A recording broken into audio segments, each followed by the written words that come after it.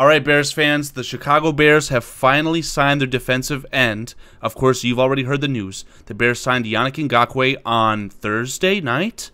He's going to be their new defensive end. Eberflus has called him a 4-down, 3-down player. They signed him for a whopping $10.5 million, which I think all 10 of that is fully guaranteed.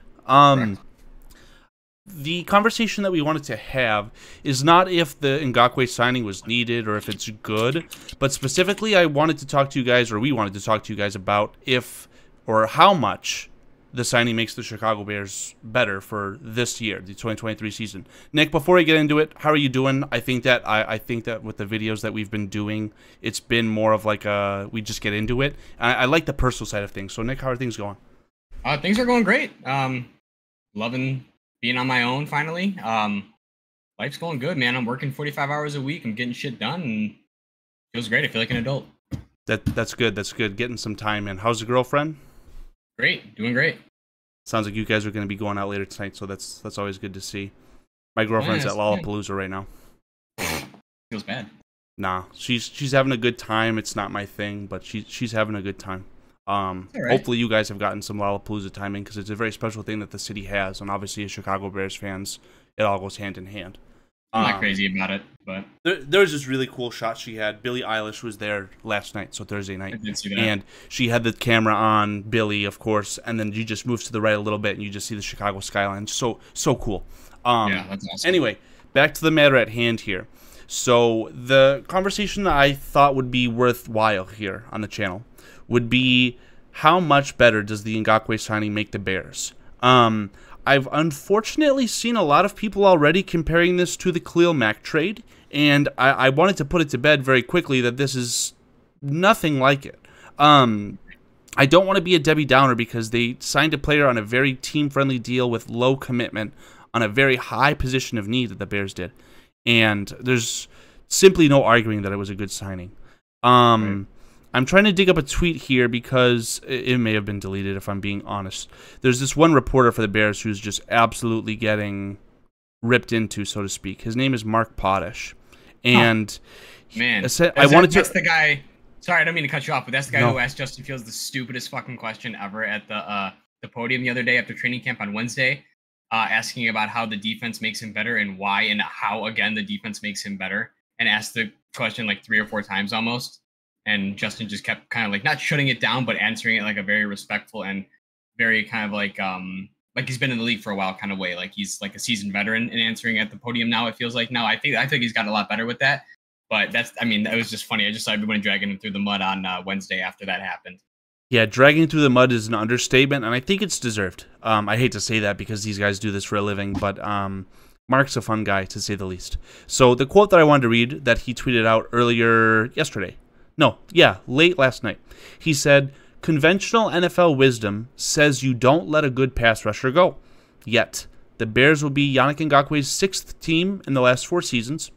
Still, a needed cap-efficient upgrade for the Bears.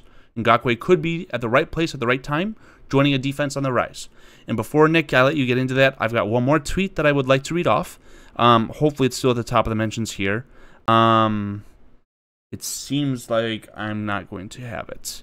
Essentially, there were a lot of... Actually, I think I just found it. It was from Colin, 7818.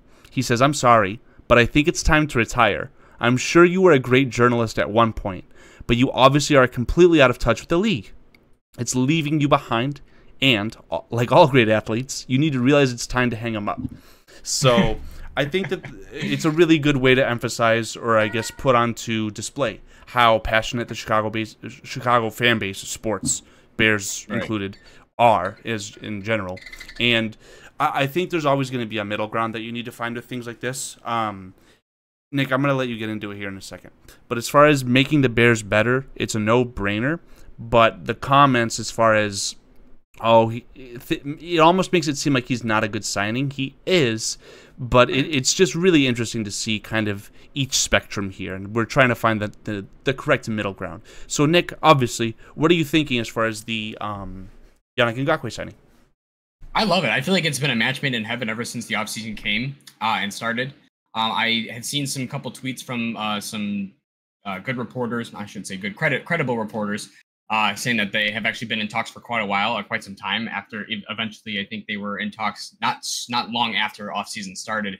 I think it was just more so of Ryan Poles wanting him to have a 1-year deal and quick, easy money that he could get rid of now, rather than giving him a long-term deal, which is probably what Ngakoue is looking for, is a long-term deal. I love the signing through and through.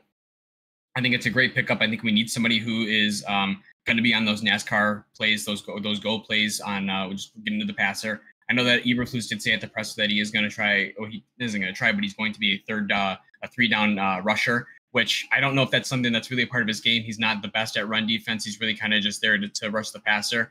And I don't know if it says anything about him that he has been on so many teams as of recent. In his years, I think he was on the Jags for his first 4 years of his rookie contract, and then he got let go after that.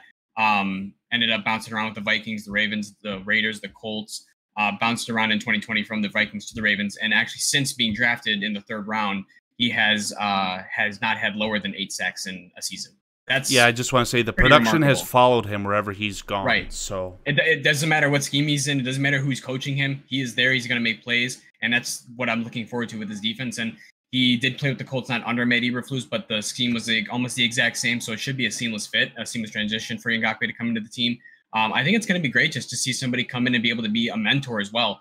He's got a huge arsenal of pass rushing moves that he's used throughout his years. It's going to be nice to see him be able to mentor Dom Robb, Travis Gibson. I know he's not going to have to really mentor DeMarcus Walker, because DeMarcus Walker is, I wouldn't say a solidified player in the league, but he put up a 7-sack season last season. So it is also going to get interesting with Ngakoue wearing 91 everywhere he goes and Dom Robb not having 91.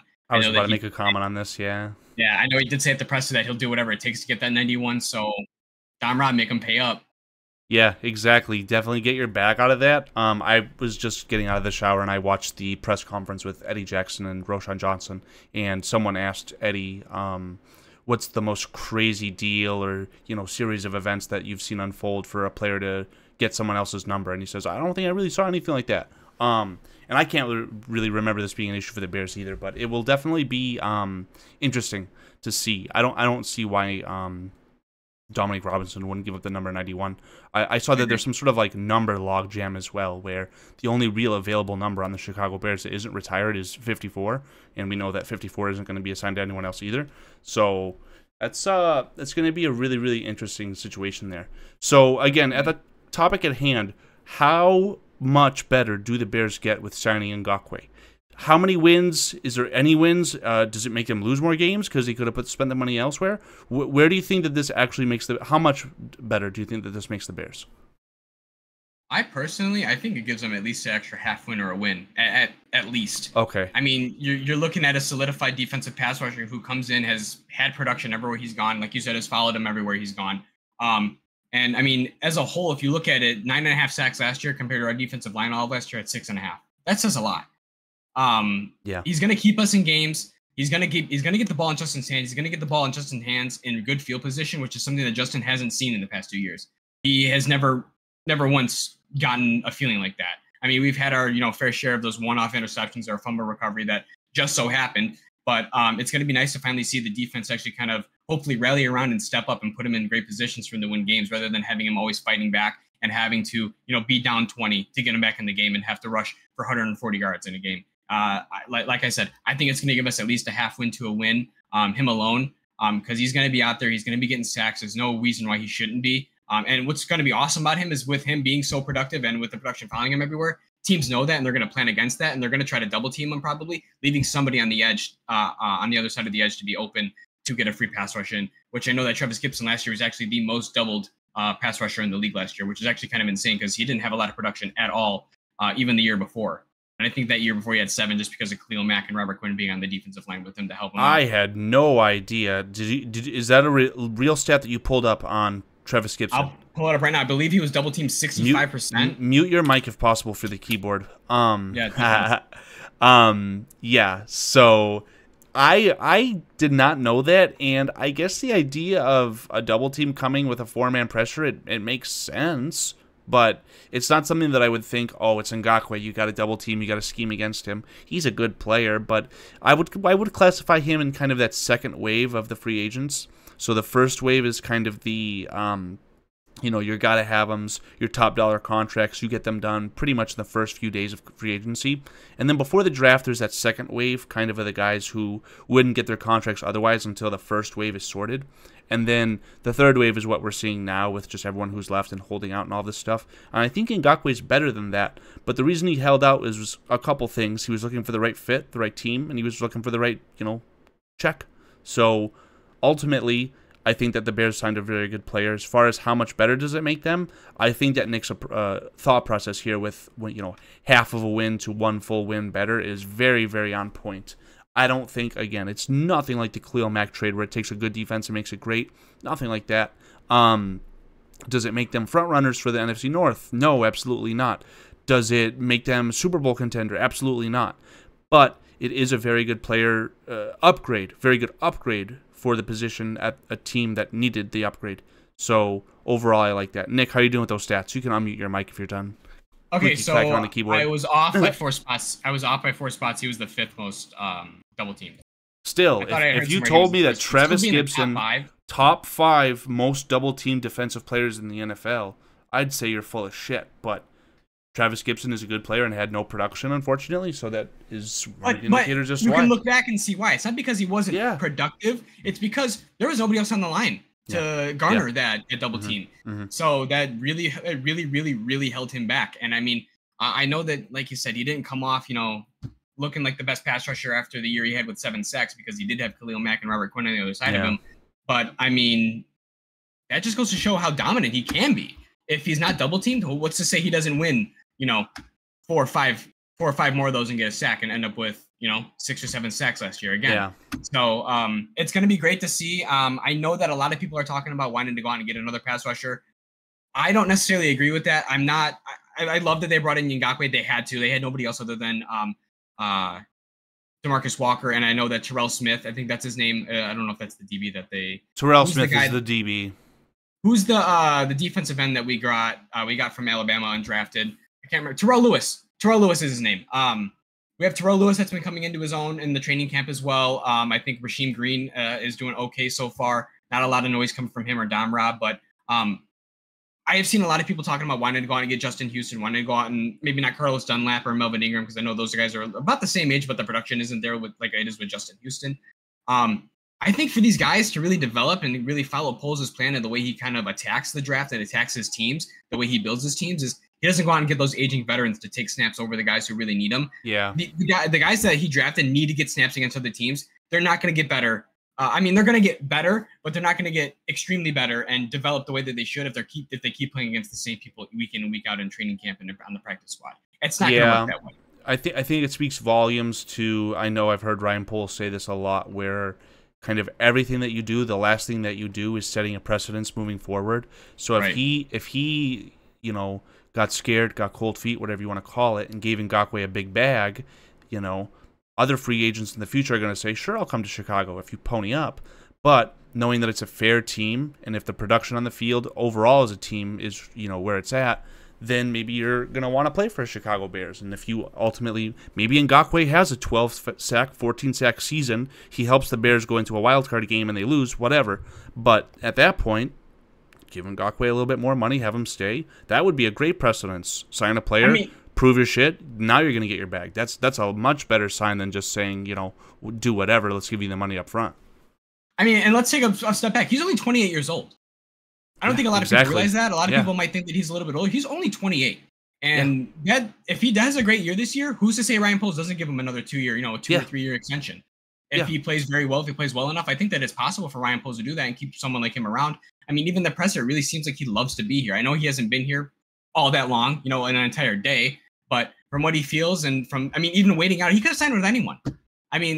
No one knows what's going on behind the scenes with other teams. Yeah. He could have been in talks with 3 or 4 other teams. I know he was talking about wanting to go with a contender. And that even says a lot to even come to the Bears, that he wants to be with a contender. He sees that we're building something special. He sees what Ryan Poles is building.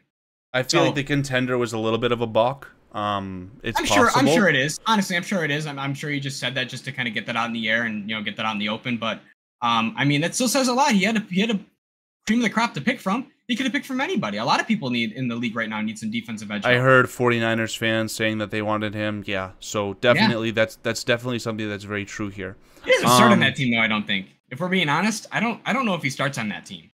I doubt that. You doubt that? I doubt that he starts. Oh, okay. I was gonna say. Yeah, I think that's He's going to come to Chicago. He will be the starter. He's going to be playing all 3 downs as per the head coach.